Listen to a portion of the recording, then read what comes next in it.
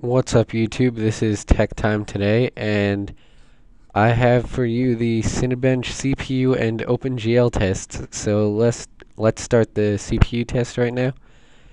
And this is running on my Intel Core i5 2500 based off of the new Sandy Bridge architecture that was released earlier this year. And I have it clocked at 4 gigahertz. It is a 4-core processor with no hyperthreading, so it is stuck at those 4 cores, which likely will hinder it at this in this benchmark because the CPU intensiveness is going to like having those extra threads. The more threads that it runs on, the better this benchmark will run. So unfortunately, something like a 990X would destroy my i5 2500 in this benchmark, but it is what it is. The benchmarks are all fine and good, but gaming is where you want to see the performance, and I could pretty much perform equally with a 990X in gaming. This is more like synthetic benchmark to see what would happen if the CPU is pushed all the way to the limit.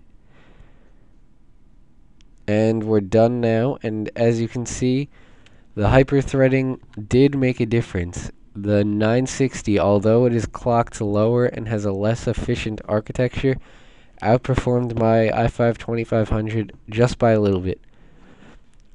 So the hyperthreading definitely made a difference there.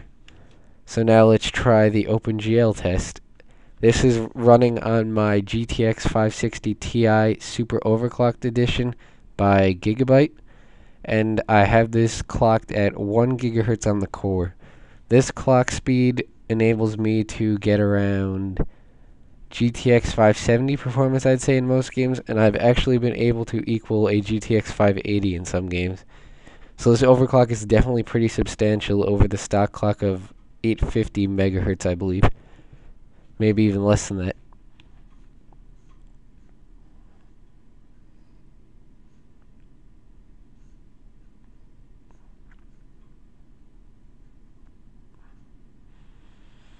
Alright, so we're just finishing up here, and we scored just below the 5800.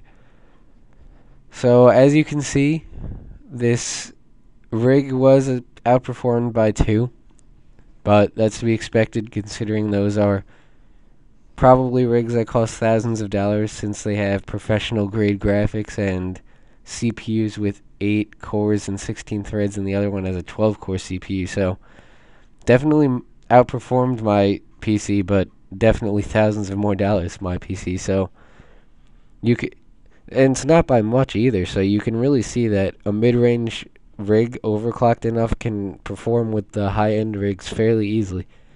So maybe with your next upgrade or building your next rig from scratch, you can focus more on cooling and get the high mid-range cards and CPUs instead of getting the extreme highest end CPUs that are $1,000 and GPUs that are $600.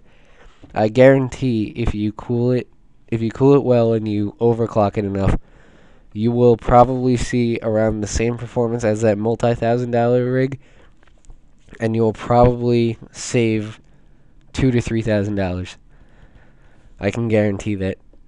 So, just giving you something to think about there. That's it for this video. Thanks for watching, and don't forget